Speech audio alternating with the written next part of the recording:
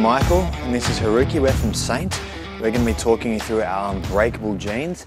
A lot of our customers ask us, how do you put the armour in it? And we're going to take you through that today.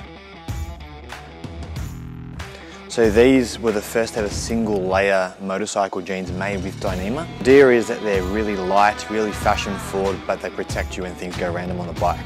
They take D30 Ghost armour. There are armour inserts on the hips and on the knees.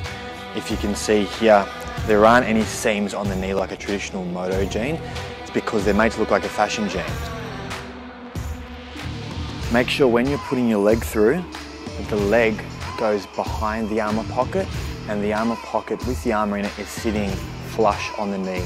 Sometimes it can go through the armour pocket and it can sit behind. A little tip for wearing these jeans: the armour pocket is not stitched to the denim. That's because we didn't want that traditional moto seam. We wanted to look like a fashion jean.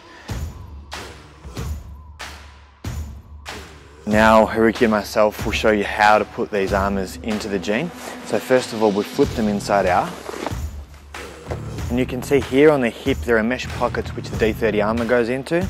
This set of armour that Haruki's holding is the smaller set. So with the D30 you'll get 2 smaller armours and 2 bigger armours. The smaller armour is designed for the hip and the longer armour is designed for the knee.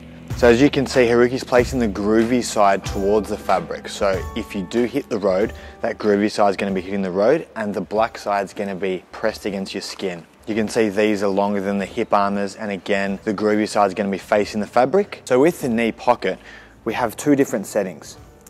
We open it here and there are 2 different pockets for different heights depending on where your knee is placed on the jean. There's a higher and a lower pocket, which is something that's really important to know when you're placing your armour in. If it's not fitting well, try the other setting.